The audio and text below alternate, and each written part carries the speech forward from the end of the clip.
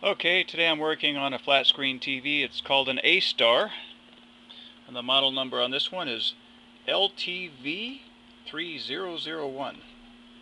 I've got it partly taken apart here. I'm just doing this for the video so you can see how it all goes together. Pull the back off here. Always be careful for ribbon cables on these things. Sometimes you'll have a ribbon cable and they're real fragile. Fortunately, there are no ribbon cables on this particular one, but you always want to watch out for that.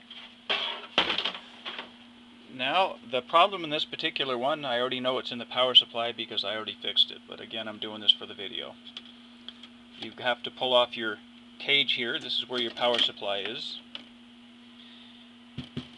And some of these caps were bad. They were all puffed up at the top, although I did use my cap checker to verify the bad caps. You guys that don't have a cap checker, you're really just hitting and missing in there, I guess, looking for bad caps, and definitely this thing comes in handy because a lot of times you'll find bad caps that you won't know they're bad. They're not always going to be puffed up at the top. But anyway, you just pull off your wires here. I always color code my wires as I pull them off because, for example, here we've got two of the same connectors. So I mark one green, one black, and then I mark on the circuit board. I do that with all my wires. A lot of times you'll find these connectors are the same size, and you can get in a lot of trouble that way. Here we've got looks like an AC connector there.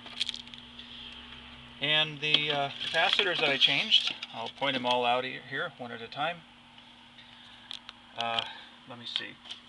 By the way, I always like to draw a little diagram of when I pull something apart.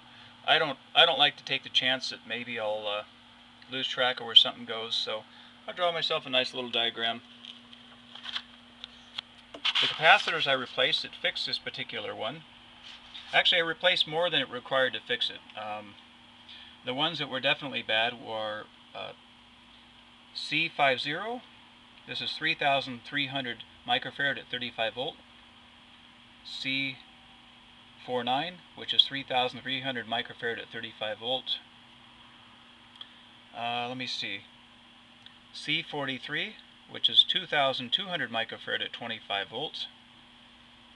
And then I've got, what do we have here? Don't have a location number on this. You'll just have to sort of look at where I'm pointing here. We've got, this one's 2,200 microfarad at 25 volt. This one's 2,200 microfarad at 25 volt. Now, just to play it safe, since these two are bad, and even though these two actually checked good, I just went ahead and replaced them. A customer is paying me good for the job, and I want him to get his money worth. So these two here, if you want to go ahead and replace them, are 3,300 microfarad at 35 volt, 3,300 microfarad at 35 volt.